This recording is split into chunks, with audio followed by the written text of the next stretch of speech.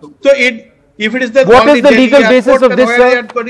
What is the legal basis of this in the absence of a data protection law in India?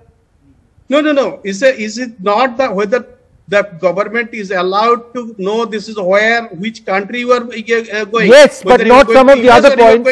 Not some of the other points. Point 6, 7, 8, points 7, 8, and 9.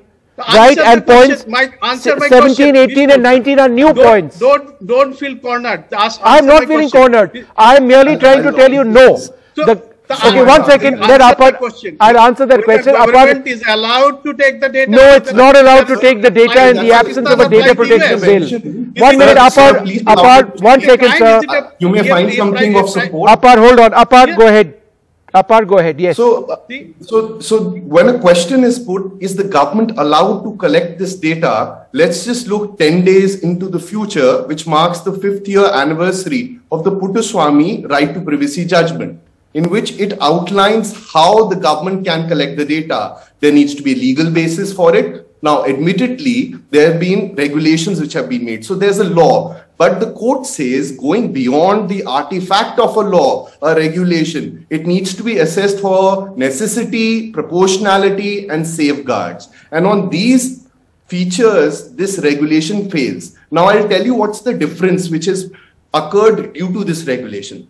Earlier, information used to be shared by airlines on an ad hoc basis, which means when the customs department asked it for it. And this was the advanced passenger information system in which only foreigners' data was primarily shared. And this is collected 15 minutes before the flight boards, right? So it is then transmitted after that. Now there is a need to share information, but the system instituted is bulk collection. So by itself, everyone, not only foreigners, for all international passenger travel, 18 points, as Vishnu, as you pointed out, will be collected. Some things which are now necessary to understand.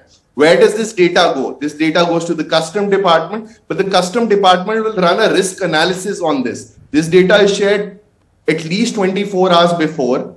What is the basis of the risk assessment? Is it done by a manual officer? Is it done by an algorithm? What if there are false positives? No clarity is there.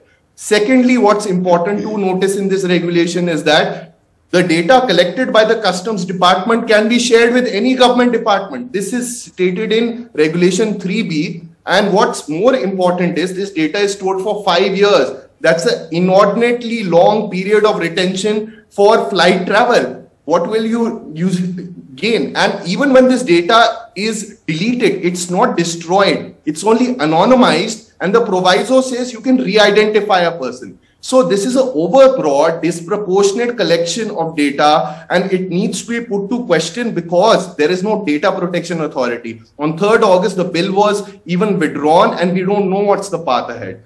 On the other points with respect to comparison with international countries, I'll come a little later, but I'd like to just open this up based on these points.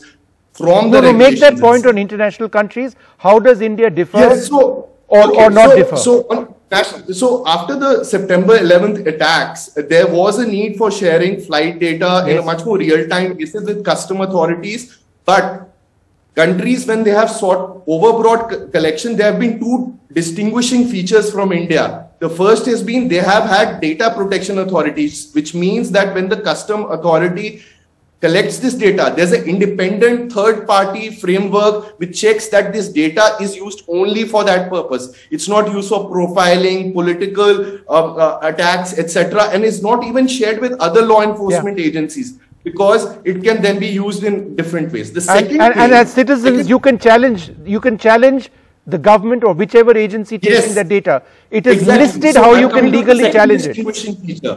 The second distinguishing feature actually comes from a lot of judgments from the European Court of Justice, where it has in fact restricted this 5-year limitation to say 6 months. Right. Bulk collection to say only specific airports where you find risk, not a always on system. And also delete this data. You can't share it with other law enforcement entities. The customs department uses it only for the purpose for which it is gathered. So by itself, this comparison with 60 other countries is completely misplaced.